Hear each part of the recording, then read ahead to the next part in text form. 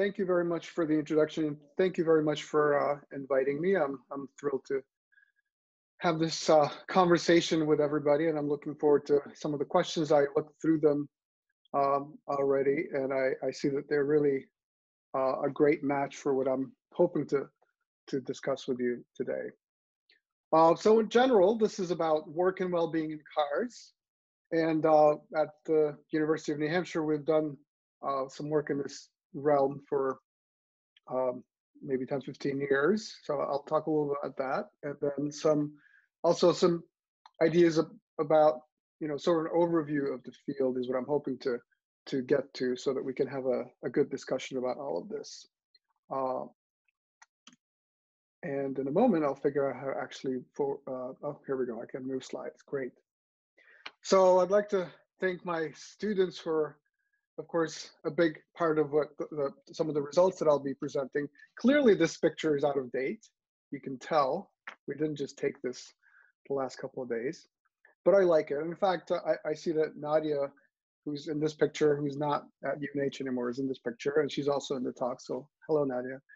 But anyway, I really like this picture. I'm looking forward to, getting back to one of these events soon. All right, so recently we, a couple of colleagues and myself, so Chris Janssen, Stella Donker, Duncan Brumby, and myself looked at the history and future of human automation interaction in the IJHCS. And this is, I think, really important for this discussion about cars and well-being and work, because in fact, the big change that I think is really coming is that cars are increasingly becoming automated. And I wanted to show you this figure from this document, this overview, which kind of shows you our view of where automated vehicles, automated cars are. And I think they're at this intersection of, first of all, automated systems, right? So there are a whole host of automated systems that people have looked at through many, many years of research and development. So in this red circle, you see things like an automated psychological test, something that people have wrote a lot about, or of course, power plant monitoring, one of the big applications that we all always think about when we think of automated systems and humans interacting with automated systems. Then this other issue comes in, right? This idea that you have a time-sensitive, safety-critical system. So fire alert is that, but you don't necessarily have to do a whole lot of HCI with it. The thing goes off. But certainly power plant monitoring, that's a big question, right, for HCI, because this is an automated system. It's also time-sensitive, safety-critical. So how exactly do you best do, how do you involve the human in this? And then another aspect of this is non-professional users. So power plants are monitored by professionals, thank goodness, but an online chatbot, not so much. Your robot vacuum, no, right? But then the automated car, well, that's you and me. Those are non-professional users, right? So here we have an automated system that has time-sensitive, safety-critical issues, and it's operated by a non-professional user. So wow, right? As far as HCI is concerned, and a whole host of other questions, of course, as well, I think this is both just really a challenging situation, but it's also, of course, a situation that provides a great number of opportunities for us. So let's take a step back, though. So as you think of cars, there is certainly a great deal of change, like what we've talked about a moment ago, but there's also this continuity. So when you look at these pictures, which I took from a CHI course in 2017 that I was a co-instructor on, we still have steering wheels, and those are probably going to remain with us. We have a whole host of gauges and pedals. But of course, if you look at that 1923 car and a relatively modern car, one of the big changes is evident, and that's the huge explosion of user interfaces in the car. Something on the order of 200 different buttons and displays and whatnot. And so certainly there's this tremendous change. Now, I like to think of change, or I think of change in the car domain as something sort of recent. And I read this book Business Adventures, 12 Classic Tales from the World of Wall Street by John Brooks a couple of years ago. And it's a really neat book if you haven't had a chance to read it. As it says, it's a bunch of business adventures. One of them, though, is about this car. I don't know how many of you are familiar with this. I was not familiar before I read the story about it. This is the Ford Edsel. And the Ford Edsel, as you can see, was on the market between 1958 and 1960. And when you take a step back, you realize that's an awfully short period of time. People will not develop a car for simply having it on the market for 2 years. And of course, that's what the story is really about, which is that Ford managed to, spent $250 million at the time on developing this vehicle, and ultimately, had to pull it. It was a big flop. But what I thought was interesting is that there was already, at that time, so this is late 50s, right? This car was called the epitome of the push button era. And there was great excitement about it because it was one person called it a devilish assemblage of gadgets. And indeed, when you look at what the car looked like, it does look like a devilish assemblage of gadgets. For example, those push buttons that you see, I cannot point to them. Well, maybe I can. I don't know if you can see my pointer, but down here on the left side of the gauges, there are these push buttons, and apparently they were so light to the touch that you could change them with the push of a toothpick, which isn't necessarily a good thing, I think, in a car. But the bottom line is that the interesting thing to me, it sort of hit me that while we, or at least myself, I like to think of change as something that is recent. Clearly, it isn't recent. Even, in something like a car, changes have been occurring for a long period of time. They've been with us for a while. Now, at the University of New Hampshire, one exciting body of work that we have is this Project 54 system. And I don't know, I usually like to ask people how many had a chance to sit in a police cruiser. And the funny joke about this when we're all in the same room together is that I have a little pause and I say, well, I don't discriminate if it was in the front or the back. So you can sort of imagine this is sort of funny because I'm implying that you might have been sitting in the back of a police cruiser where, because you were arrested. But that joke doesn't really work well, I think, on Zoom. So if you had a chance to look at a police cruiser, whether from the inside or from the outside, you probably notice that they're actually quite busy places. They have all kinds of equipment, from the radar to the radio to lights and sirens and so forth. And one issue with this, of course, is the user interface. How do you create these user interfaces so that they're easily accessible and safe? The interesting part about police is that the police car market is relatively small. It's, let's say, 1999, when this project started, the annual sales in the US were 15 million new cars, and about 150,000 of those were police cars. So it's a tiny market, right? And along with this goes that the makers of those devices that go into police cruisers are also serving a relatively small market, and they're relatively small companies with little incentive to collaborate so that devices can interoperate. And interoperation is important because if you have different devices, they can usually do more in a system together than separately individually. And even at the simple level of, well, it would be nice to have a single unit that controls things in contrast to having multiple boxes with buttons and so forth. That cannot be accomplished unless you integrate things. And so Project 54 was a design to integrate devices on police cruisers. And we've had some decent success. We had about 1,000 vehicles on the road in daily use, mostly in the state of New Hampshire, but also, for example, in Massachusetts with the state police and several other places. Here's what the system looked like. So we integrated these devices. In the center console, you see the original devices, and on top of it, the graphical user interface. And it was basically a PC with a GUI. And it also had a speech user interface, which is nice because you could issue commands such as change the radio channel to, Boston, change the radio channel to Worcester, or issue commands such as give me the information on plate 1234. And when you think about what police officers have to do, well, they'll turn on lights, they'll turn on the siren. But that, as you might imagine, is a relatively simple thing that they can flip a switch for, and you probably don't need speech for that. On the other hand, more complicated tasks such as finding out something about a car that you're about to pull over, such as has it been stolen, is it registered, that actually takes more of an effort because you actually have to call someone on the radio, you have to perhaps wait for that dispatcher, and that person types in some sort of a query and then they come back to you.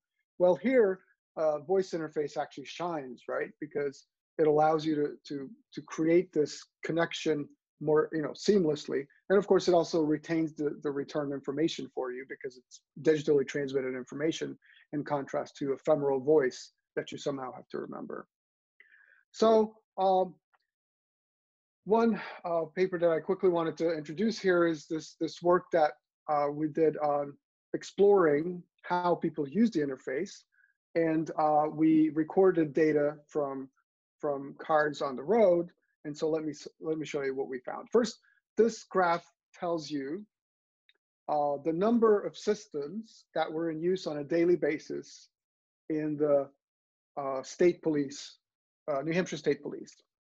So each data point here on the x-axis, you see dates. On the y-axis, you see the number of systems. So this is the number of systems that called in and said, I'm here on any given day. So you can see that from January 2003 to roughly January 2005, this number grew to about 200 cars a day that were on the road. And then ultimately by January 2003, the system was no longer in use. By the way, you also see some interesting drops in the middle there, and those happen to be due to problems with their radio system. Okay, so we took part of this data, specifically between January 2009 and November 2011, and we looked at this particular question. So, do people use the speech commands? And we found the number of speech commands issued in each of these vehicles as time went on. And so what you see in this graph is the 95th, the 90th, 80th, and 70th percentiles. The number of speech commands for the 95th, 90th, and so forth percentiles of users. So the top 5 users, top 5% of users, the people who use the system the most, so that's the 95th percentile, that's the blue line, issued between 20 and 25 commands a day, roughly, right, on average. And then as you go down, you get to the 90th percentile, that's about 10 commands, and then you see the 70th percentile. So that's the bottom 70%.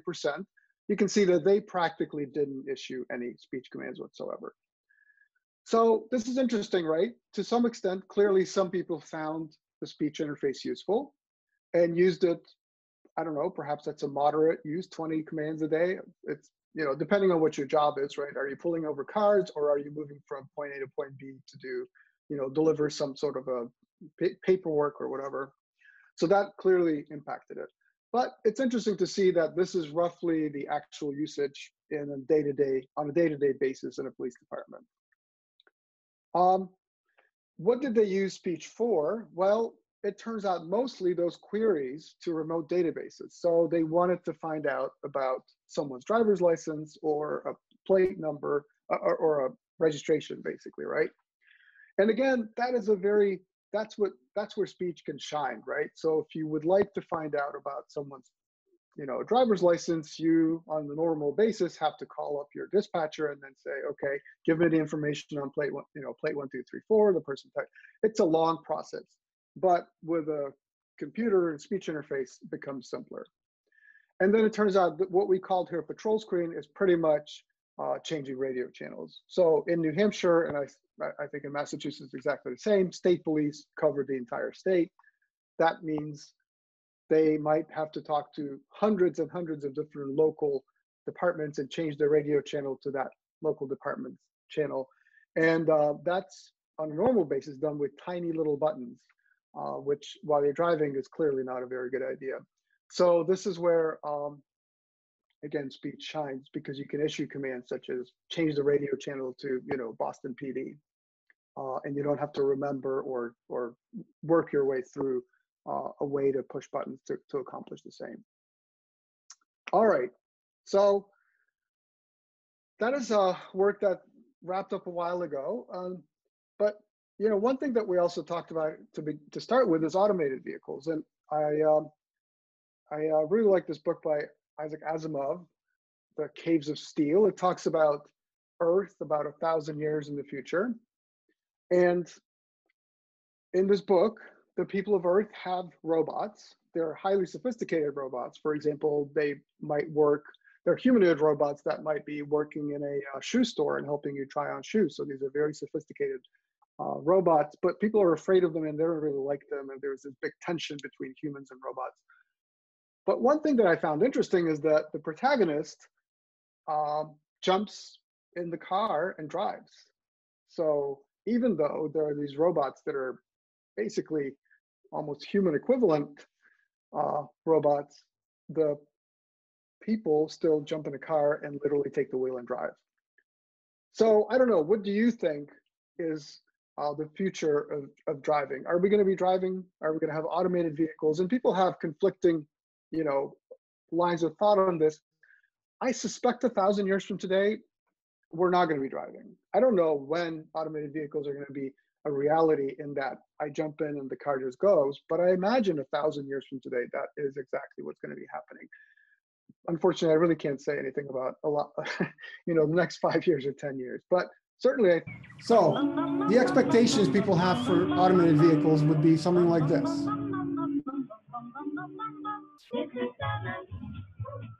Bring me a dream, making it good and bad I've ever seen. You'll have nobody to call my own.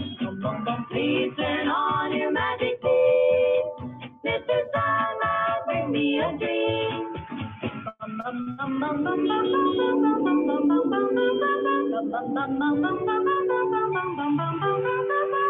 Mr. Sandman, someone to hold.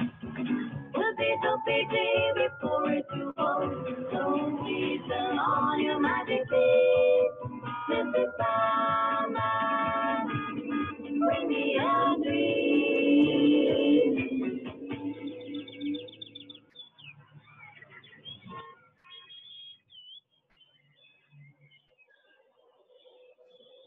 So Fernando Lifshitz, this is his video. You can take a look at it online.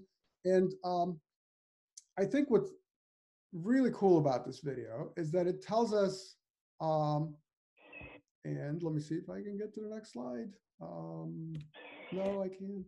Okay, I don't know how to get to the next slide. Well, I'll figure that out in a moment, but, oh, I see. There's a little button. How's that? Okay. So I think what we see in that video are things like safety, right? So one thing that is important, that's an important promise of automated driving is safety. And then another one that we saw there is a better use of the infrastructure, right? So cars were platooning, they were weaving through, there were no lights necessary and so forth. So there are all these really great promises of automation. There are pitfalls, and my kids love WALL-E. I don't know if you've seen the movie WALL-E. It's about a robot, and this robot goes through all kinds of exciting things, finds himself on a spaceship where people basically don't really move anymore, and they fly around in these automated chairs. So clearly automation, might have a downside too. And then of course there's the fact that automation is really not all that great. So this is a video I recorded maybe 2 years ago. My kids laughing. This device had one job, which is to just stay, not move, just stay there, right? That was the only request that the person who left it there made, but it didn't quite figure that out yet. So obviously automation has a ways to go, but if we can get there, right, with what this idea here of unprecedented collaboration between technology companies and traditional vehicle manufacturers, we can expect that autonomously driven electric cars will change the world, right? And that is because of those things that we've seen as far as safety goes, as far as road utilization goes, but also something that I think is really beautifully shown in this figure by Stevens and colleagues from their CHI 2019 paper. So here they're exploring this idea of traveling in an automated vehicle. And this automated vehicle is good enough that you can get in and actually it drives you. It drives you to work. So in 2018, this vehicle doesn't exist. So you have your breakfast, get in the car, you travel, then you work, then you travel home, and then you do things like I don't know, you relax, you have dinner and so forth.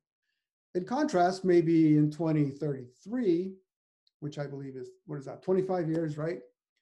No, 15 years. Okay, my math is not good tonight.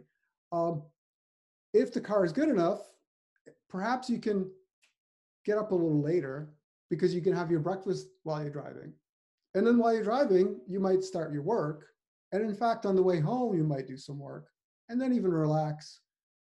But get home sooner than you would have gotten home had you in 2018 when this paper was written. And perhaps you can finish some sports before dinner, and by dinner, you're kind of caught up with the same time schedule. So the promise that this figure gives us is that travel time can be substituted. Instead of having to pay attention to the road, well, you can do other things that are both work and well-being. And the result might be greater productivity, perhaps more work, but also additional, time for you to perhaps relax in the car. What are some of the downsides that we see here? Well, maybe more work is a downside, right? Maybe now that you're in that car that can drive itself, your boss can say, you could be working and you're not. So that's not okay, right? So, but that's clearly a political issue. So that needs to be resolved. Also notice that travel time is longer. Now that could be good and that could be bad. So maybe what happened is that given that you can work in your car, now you're happy to live further away from your work, and you don't mind the drive, right? But it is still a drive, or maybe traffic is slower. I don't know. There are multiple options here too. And of course, I'm really interested in the future of work. And, this is part of the future of work, but, none of us are, well, most of us, sorry, not none of us, but many of us are not commuting, right? And many of us might end up not commuting, or at least not commuting every single day like we used to. So that's going to be a twist to this figure as well after this crisis that we're living through. Trouble is, though, cars are really not that great to work in. So this is me working in a bus, and this is the state of the art, isn't it? So if I'm going to work in a car, and hopefully I'm the passenger, then I can take out my laptop and I can do some writing. Here's another video, which hopefully I can show you. This is an Uber commercial. And what can you do in the car? Well, you can take a laptop, you can take a tablet, you can take your phone, sit in the back and do work. Now, this is, again, state of the art. This is an Uber commercial, right? This is what you can pay for right now and get as a service. Here's another Uber commercial. This is Martha Stewart. Now, I really like this photo because this is what I'm kind of excited about. So not necessarily that you're going to create suites, but what are those other things that we might be able to do while we're in the car if that car is automated? So, she's preparing this tort, and then she has this beautiful printer. I'm really curious about ideas of what other things can we be doing? And I know one of the questions that I saw on the board earlier is related to, what kind of tasks can we really engage in, deep thought tasks and so forth. And that's a really great question, right? And I think those are questions that haven't been answered, and my lab and our collaborators are working on this, as well as many other people. What exactly are the tasks? How do they align with the type of automation that you might have in the near future?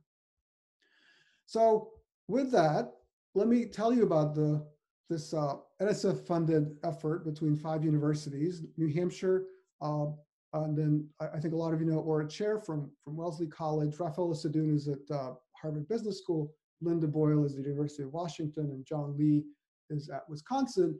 And our project is called the Next Mobile Office, Safe and Productive Work in Automated Vehicles. So that's exactly what we're looking at right now. How can we help people be both productive and also support their well-being, assuming that we have automation that actually works pretty well? Now, I think that when I talk about automation, it works pretty well. What to me this means, and I'm curious about what this means to you, but it's in the near term, my guess is that we'll be able to do this Durham, New Hampshire to Boston drive with a lot of segments that are going to be automated. So perhaps right now this takes me an hour to an hour and a half, and I have to drive the entire way. Well, perhaps in the next 5 years, we'll get to the point where half an hour of this, the car will drive on its own, and I'll be able to do something else. This isn't perfect, and the car might very well say, you know what, you need to come back, and you have 10 seconds or 30 seconds or whatever it is to right now come back and help me. But still, it's considerably better than what is today, which is you're going to drive, and if it's bumper to bumper traffic, you are going to drive, and that thing can be done. One thing that we're really curious about, and this is where Rafael Sadun is leading the way, is understanding what are the current practices and what are the needs that are driving this work to actually allow work in cars. So we are, in this particular case, we conducted an MTurk study asking people, well, what is it that you currently engage in when you're commuting, and what would you like to be working on? And in fact, we have another study that we're just completing the write-up, so hopefully I'll be able to share that with you soon. But in the MTurk study, we had 220 people and 148 commuters, 126 drivers. And when we asked them, what work activities do you do while commuting? Here's what we got. So for example, thinking and reflecting, phone calls, reading emails, replying to emails. You know, the reading emails and replying to emails are not necessarily the best things to do, of course, if you're driving. There are also people who program and, you know, listen to podcasts and so forth. So some of these things you might expect, and then some of them are perhaps sometimes concerning. What would people like to do in a self-driving vehicle? So we asked this question in terms of, imagine you have a perfectly safe car that's self-driving. Of course, people do have concerns about safety, and that's a valid concern. But let's assume that they're safe. Obviously, they have to be safe because before they can be used like this. What would you like to do? And people said, well, more reading email, more replying to email, to a little bit. Interestingly, less thinking and reflecting. We were a little surprised by that, but there it is. So these are certainly preliminary studies, and hopefully we'll get some, we'll get an article out pretty soon about a bigger study that we conducted. But it's interesting, right? We really are excited about this idea of tying our work, our technology work, which is where our lab is, to understanding what people's behaviors are today and where would they like to be, both from the perspective of the worker and also from the perspective of their employer. And our hypothesis is this, this figure. So we think that 3 technologies will be very helpful in creating a safe, but also productive and pleasant environment in these automated vehicles, and these vehicles that can drive themselves for some periods of time, and then you have to take back control. So we think that augmented reality will be one of these technologies, and then speech interfaces, as well as tangible interfaces. So augmented reality, in this figure, you see this person wearing some augmented reality glasses, and that creates some sort of that projects some information. For example, in this case, she's on a call, and it projects information about who might be on the call if it's being recorded, just like our Zoom recording is happening here now. And in addition to that, some document that is related to this call. There is also a speech interface, so she can say something like, add a new bookmark, right? I don't know if you listen to podcasts, but one of those things that is really not there right now is if I do listen to a podcast, there's, to me, no good way of bookmarking. The best way I can find is to quick text my wife and say, you know, oh, listen to this amazing sentence, and then sort of type it in, and now I have a record of it. And then remember that picture of me sitting on a bus with a laptop. That is not realistic in a car when I'm the driver. And the reason it's not realistic is that in the short run, the car will call you back to drive in with a short window of time. And when we say short, I mean 10 seconds. So for example, there's a really nice video of the Audi Q8 with a demonstration of automated driving on a highway. And this is a vehicle that's on the road today. The system isn't turned on yet for non-technical reasons, but the time that they give you to return to driving once they issue a warning is 10 seconds. Now imagine yourself sitting in a car with a laptop. 10 seconds is not enough for you to stop what you're doing, fold the laptop, stow it, and then resume driving and understand where you are. That's simply not good enough. So in this figure, you see these tangible interfaces that are small devices that either allow you to input or receive information in some form, but they're small. So the information throughput is small too, but also they're easy to stow. So again, between augmented reality and speech and these smaller devices, tangible devices, we believe that you can create an interesting interaction. Now, of course, we have to be safe. And if the car is going to ask you to come back to driving, that part of it has to be foolproof. It must be something that you can do. So in this next figure, you see that the augmented reality supports driving. For example, it can be a navigation device. Speech is still there, right? It can either give you information or you can instruct the car to do various things. And again, the small interaction devices, right, are stowed away safely and quickly. We also find that people don't necessarily want to work in the car. So and this turns out to be a difference between going to work and coming back from work. Our studies is showing that there is a difference here. So going to work, people are getting ready, and coming home, they might be not interested in working anymore, but decompressing, getting ready for what comes after. And so one of the things that we're exploring right now is well-being applications. And we think this is going to be especially good on the way home. So in our lab, we've actually done some work with augmented reality in a driving simulator. So what you see here is a picture of Hidde van der Meulen on the right. He's wearing the HoloLens 1. And in the middle there, you see a picture of what the HoloLens displayed to him, which is a window with a remote conversant. So this was a Skype call, basically. And so we simulated talking to people via Skype while you're driving. Granted, this was not automated, but manual driving. However, as far as gaining some experience with, I'm showing this because it's interesting, I think, to me, to see that one of these experiences with actually having augmented reality while in a simulated car. Another thing that I think is really important, and again, this goes back to that question that I saw about what tasks are good, appropriate tasks for the car. Again, with Chris Janssen and Shamsi Iqbal and Stella Donker, we wrote this paper on what does it actually look like if you are engaged in a non-driving task, so the top left, because your car is in an automated mode, but then the car says, okay, you need to come back to driving, and you have the safety critical driving task in the bottom center. And then ultimately you can give back the driving task to the car. And one thing that we wanted to point out in this paper is that this is not either you're not driving and then you are driving and then again you're not driving sort of situation. It's not a flipping the switch from one to the other, but rather there are several stages, and importantly, there are interleaving parts where you are interleaving the two tasks, the non-driving task, perhaps you're writing a report or reading something, and the driving task for some period of time, both when you take on that driving task, as well as when you release the driving task and return to the non-driving task.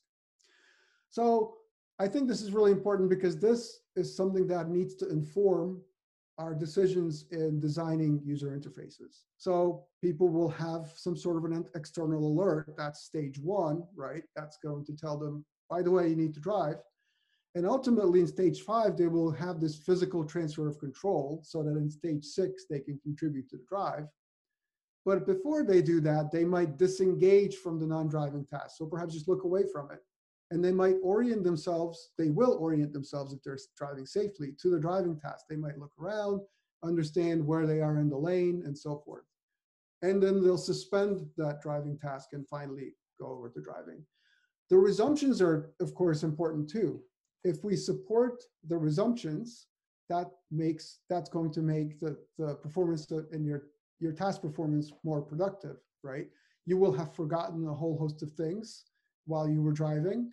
And also, my suspicion is that knowing that the system is there to help you resume the task will make it less likely that you will dwell on that task while you're driving instead of focusing on the driving. So in an ideal world, imagine you have a person sitting next to you. This person is the one that you're working with on a task.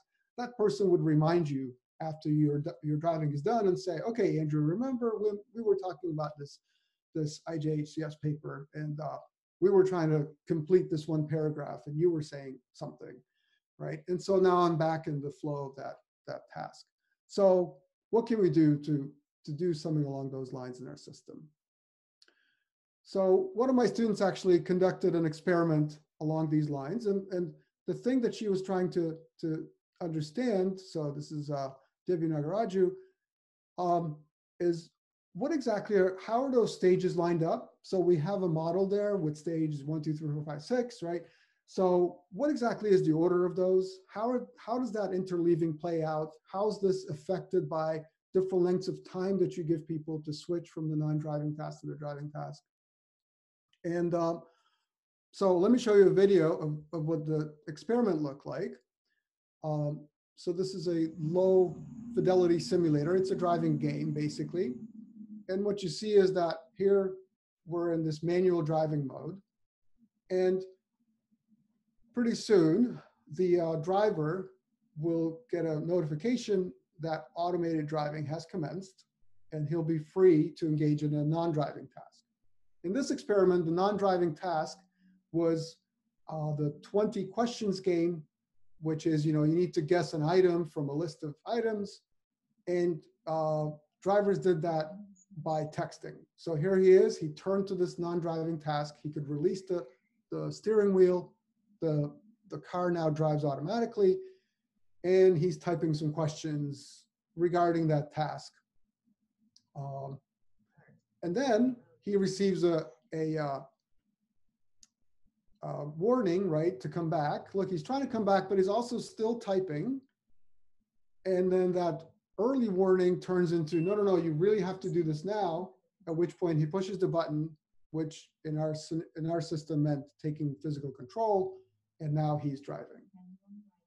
So this video basically shows you this sequence of events, right, of, okay, you have a driving task, then you have a non-driving task, then you get a warning that you need to move back to the driving task. And in fact, in our scenario, we had an early warning, and then sometime later, okay, you really have to do this now type of warning, and then they have to switch. So we just had a meeting about this. Divya is almost done writing this up, but here's some preliminary results that I can tell you. First of all, interleaving indeed does happen, and I think you saw a nice example of this in the video where our participant basically was engaged in the typing and then looked over, actually put his hand on the steering wheel, then went back to typing a little more, and then actually finally took to the driving task. And in fact, the order in which the different stages happen isn't always the same. So it's not 0 through 10 exactly in that order every time.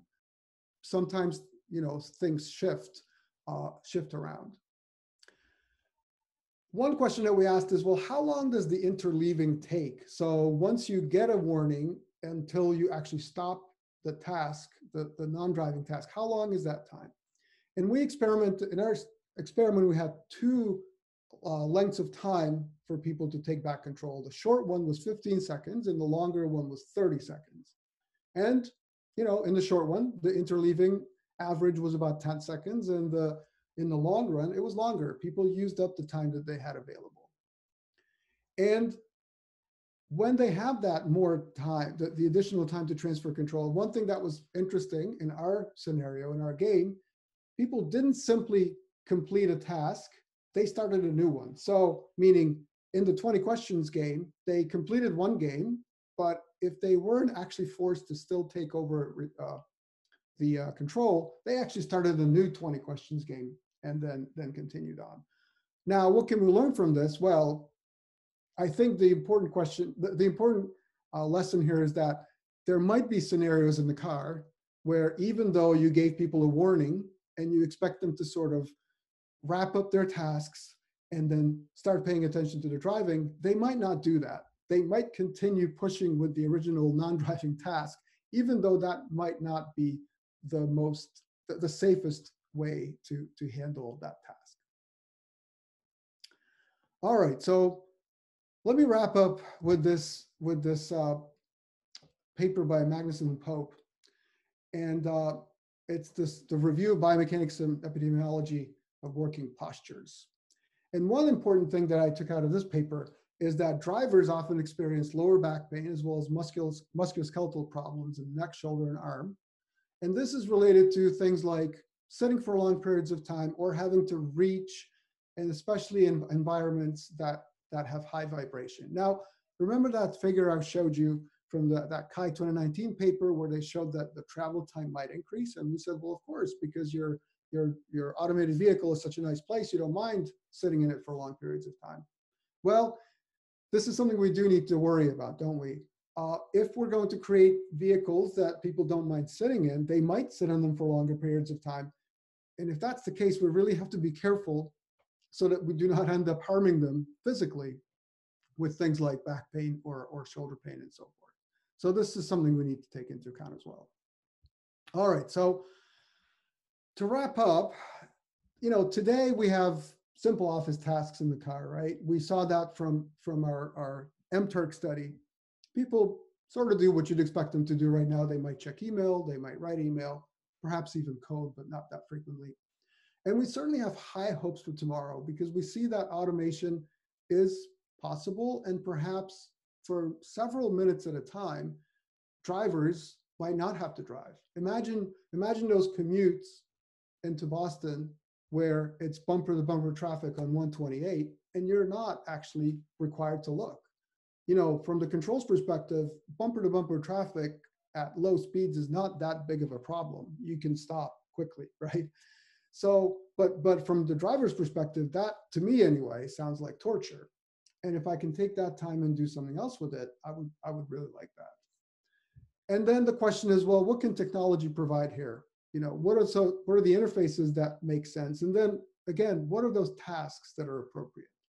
But we do have to pay attention to things like, motion sickness. I really didn't mention that, but clearly motion sickness is a big issue. Looking away from a moving world might not work well for everybody. Privacy, we actually haven't talked about that, but I focus sort of on this vision of you have your car, but what about sitting in an Uber? Clearly safety, and safety goes along with, your automation is safe, but also once it returns control to you, how do you make sure that any of those tasks that you brought in and do not interfere with the driving safety? And of course, ergonomics, that like we saw on that last slide. So I hope you enjoyed this, and I hope we can have a discussion about this. And before I go to that, I have a selfish promotion for you. So if you're interested in this idea of the future of work, then please join us. We have a series of conversations on Thursdays called the HCI and the Future of Work. And this is going to be our 5th week now. We had some fantastic speakers from Shamsi Iqbal to Anna Cox, to Gregory Welch and Stephen Brewster. And then this week we have Regan Mandrick joining us, and we have several other people joining us as well. So if you have time this Thursday and every Thursday from 11 to 11:30, then bit.ly HCI-FWFutureWork.com -combos, please join us. And that's it. So I hope you enjoyed it, and hopefully we can have a conversation about this.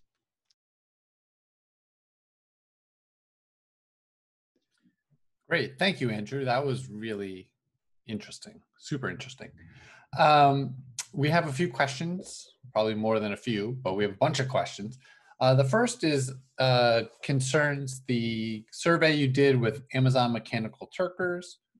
How much did you ask about work versus non-work related activities? For example, this isn't my question, but I guess that YouTube and Facebook would be much more highly represented there.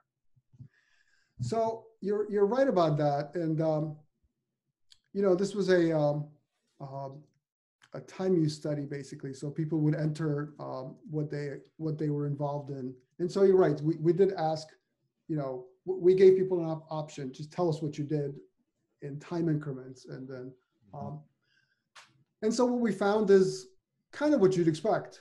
So people commuted in the morning and in the afternoon, and there were more personal tasks that they conducted after the evening commute than any time before that. And then between the two commute peaks, you had the work tasks. So if you simply divided this into commuting and work and personal tasks, that's what you got, right? So you got the double peak for the commute, mostly the big peak in the middle for working, and then the peak after 6 or 8 p.m. or whatever for personal tasks. So, and I think that, again, it also depends on who you ask, right? So one target that we have is managers. And so it's really a very interesting question to me, but who is asking the question? Sorry, who's responding to the question, right? How much do they make? What is their job? Do they like it? There's so many issues that go into this. And I think that the simplest answer though still remains, in the morning, people are probably more likely to be getting ready for work than maybe in the evening coming home, when they're perhaps more likely to just want to decompress. Great, thank you. Next question is, in a driving situation, if someone's attending to a non-driving task, do you feel like they can really regain situational awareness enough to confidently control the car in those kind of transfer situations? That's a really, really good question. And it's a critical question. You cannot, you cannot do these things without safety. And there are multiple studies that show different aspects of this. And some claim that, let's say, 5 to 8 seconds is good enough. And I think that this is a multidimensional problem that just needs to be carefully examined, both from understanding what tasks involved in terms of what are those, cognitive abilities that you're employing, and physical, manual, visual part of it, right? And I think not every task is appropriate. So an extreme is you can't take a nap, right? Not take a nap and be safe. And at the same time, I do worry that even writing might not be safe. And then in our game scenario, in our game driving, people would, do their 20 questions and then continue going, not stop and get ready for driving. So I think that there are clearly warnings that this is not something you can take lightly. Great, thank you. In the driving simulator, was the participant that you showed, was he wearing a eye tracker? Yeah, there was an eye tracker, because that's how we basically tracked this whole business of engagement with one of the tasks through both eye tracking and then typing. Yep. And then, I guess when he was prompted to retake control of the vehicle, or when participants were prompted to retake control of the vehicle, if they did not do that, did you simulate a crash or some kind of dangerous event, or did the car just continue? The car went into manual driving, which could have caused the crash. And I don't know the numbers off the top of my head, but I think basically no one crashed, or if they did, it was very frequent. So mostly people did what they were supposed to do. All right, great, thank you. Do you have thoughts on when it comes to a time when there's a mix of automated and non-automated cars on the road, and how that would impact overall safety or traffic patterns or what have you? Yeah, that's a really neat question. So right now that happens, right? And the stories about the Google cars that they get hit at intersections because they truly stop at the stop sign, and people don't expect that to happen. Why would you ever fully come to a full stop at the stop sign and not a little ahead and not slide through, right? So they basically get rear-ended because people do not expect the behavior. There was a really nice paper by Brown and Laurier at CHI, let's say 2018 or 20, I can't remember. I think it was 17, 18.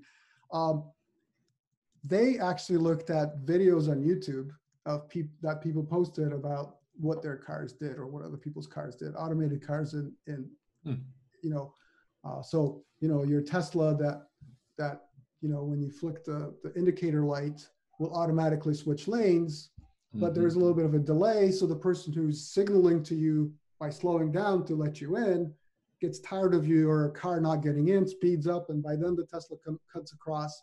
So I think that's definitely a very good question. You know, how do, my suspicion is that in the long run, automated vehicles will just be better. And they're going to be the ones who are going to be saving the human drivers who are, you know, not always on the ball. But I guess we'll find out. Do you think we'll reach full autonomous driving, or do you think we'll be stuck in kind of the semi-autonomous? And do you think that if it is so dangerous that we should be using semi-autonomous vehicles? I think that you know, this automated vehicles that work well in some scenarios are going to be great.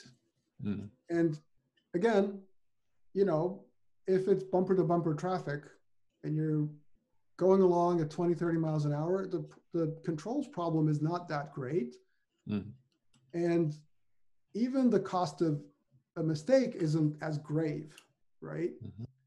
And so if your car could only be automated at very low speeds, that would still be a pretty nice benefit, because a lot of the pain of driving is exactly that, right?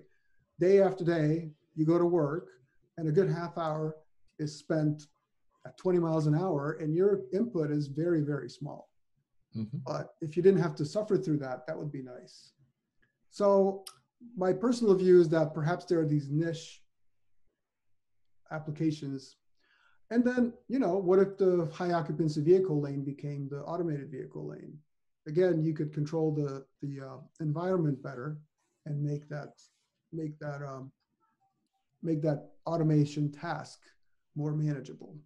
And then in the long run, yes, 1,000 years from today, we'll probably have full automation. I don't know how quickly that's going to happen. And to some extent, my guess is it's not, you know, to me, I think I'm excited about gaining some of that time back. And I think we can get to that point relatively soon. That would be my guess. Great, thank you. Have you found, or would you expect to find differences in people's speed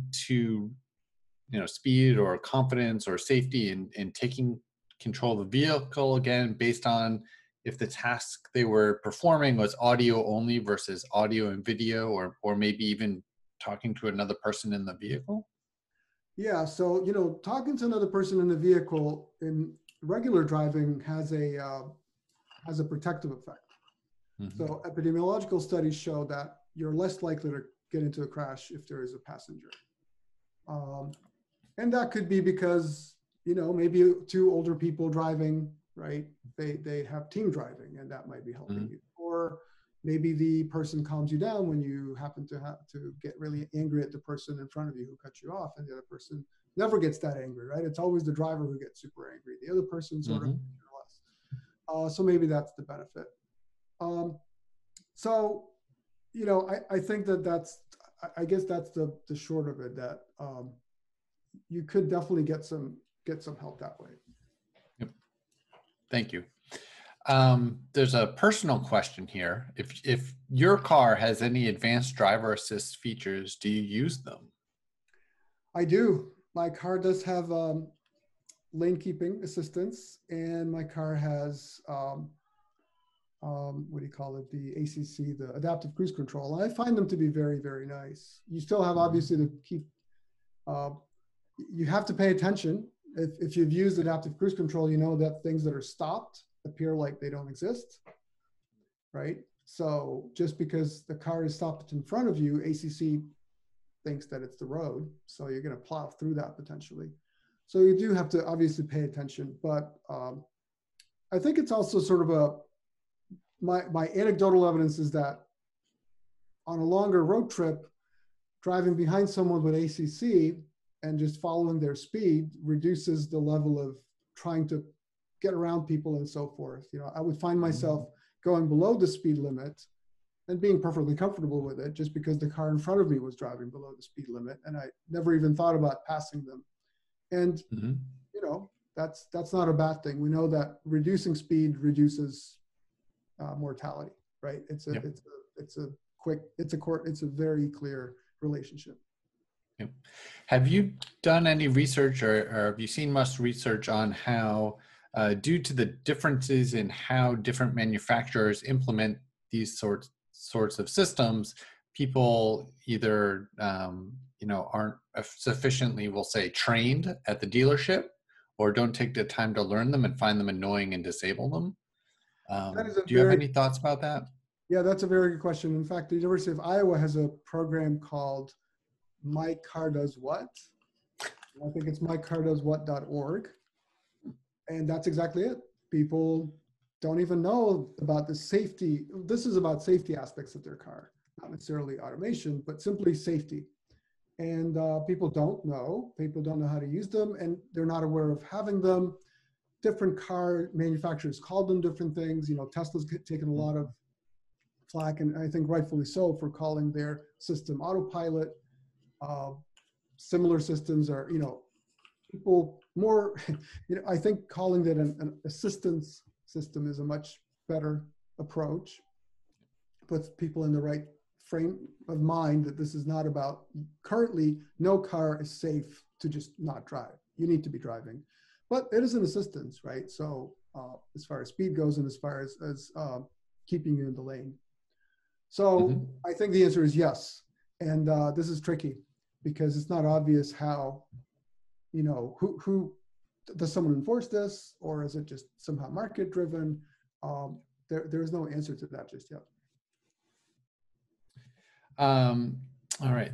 So similar to that, or I think related to that as well, you know, due to that you know, wide variety of differences of implementation of these systems, you know, do you think that we'll see more adoption of autonomous driving in public or semi-public transportation? Like, so maybe not a public bus, but like an airport shuttle or something like that, versus you know, cars that we could buy? Yeah, I think that's a really good point. So, you know, subway, right? So, I don't know, I was in Budapest a few years ago. Their newest subway line has some of their trains fully automated. There's no driver. But then again, it's a relatively simple scenario. You're on the tracks. So there isn't, you know, don't hit the person in front of you if they jump out. But beyond that, more or less stop when you're supposed to stop at the train station. I think that's a very good, and that there are some interesting experiments ongoing with some colleagues in Germany, exactly that, a shuttle, right? And how do people behave with a shuttle? I think that's really a nice, so simplifying the scenario, right? Simplifying it so that there are fewer variables. So it's always the same route. There are no pedestrians. Yep. Not even other traffic. Then that obviously makes it much simpler. Yep. I would imagine not, but you know, there are, you know, like you alluded to in real transportation situations, the possibility or likelihood of motion sickness. Like for example, I can't ride the green line because it's going to make me die almost instantly. But in different kinds of vehicles, you have that to more or less of a degree. Do you have thoughts on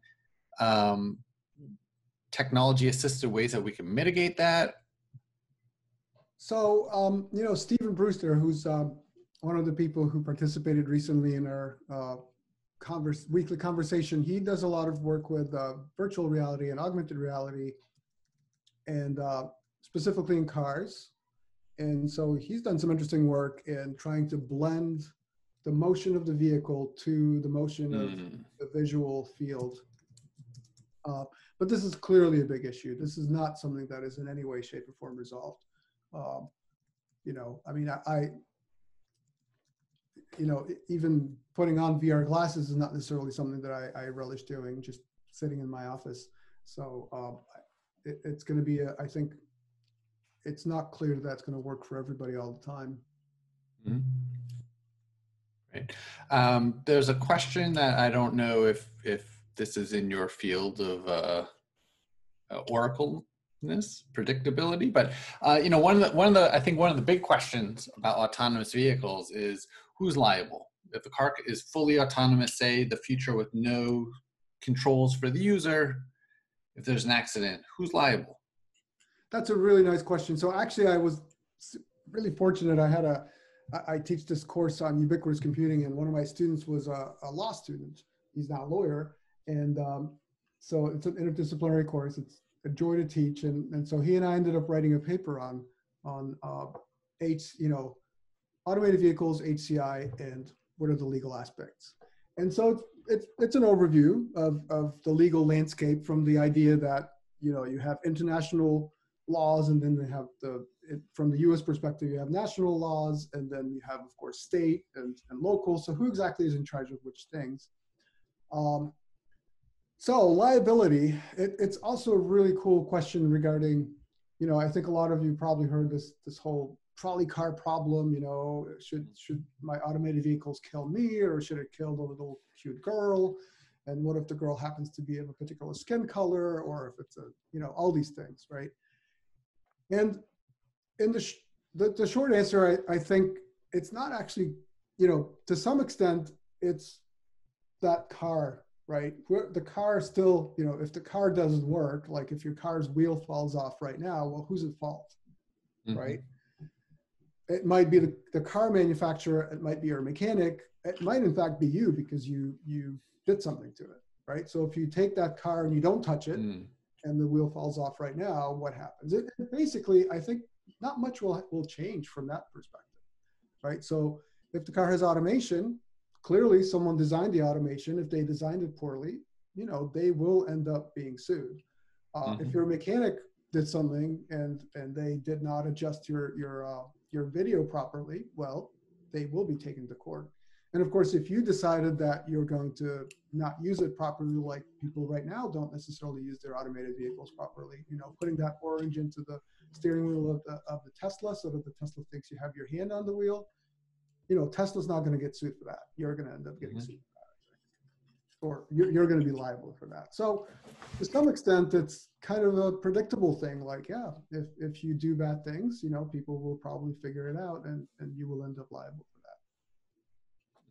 That's very interesting. Cool. Thank you. So it looked like in the video you showed of the research participant, there's an audio signal to take control back. Have you looked at other kind of signal methods like visual fields, if they're using augmented or virtual reality or haptics or something like that? Yes. So people have done a lot of work on this. And usually the conclusion is usually that a visual plus auditory is the best way to go. The problem with visual only is that people might not be looking in the direction of your notification. So if you have a notification here in front of you, you might in fact be looking over there because you don't have to be driving. So why would you be looking in front of you?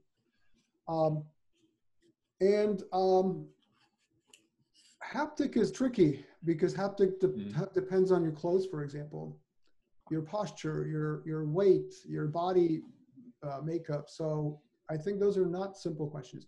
If you could put things on people's skin, that's another thing. But that's probably not the future we're looking forward to. Let me get into my car and place things on my skin, so because you could truly startle people by tapping on their backs, right? Yeah. But that really means something that is truly on you. So haptic would be probably really, really good in some situations, but it probably is way too intrusive. Not probably, certainly way too intrusive. Yep. Great. Thank you very much. Okay. Are there any other questions that people have, or Andrew, is there anything else that you would like to share? Well, I thank everybody for their questions, and thank you for sticking around. And this was really enjoyable. Yeah, this was wonderful. Thank you very much. To note everybody, I'll be lightly editing the video. We'll be posting that later this week. We'll also be sending out links and references, and Andrew, I'll send you an email request.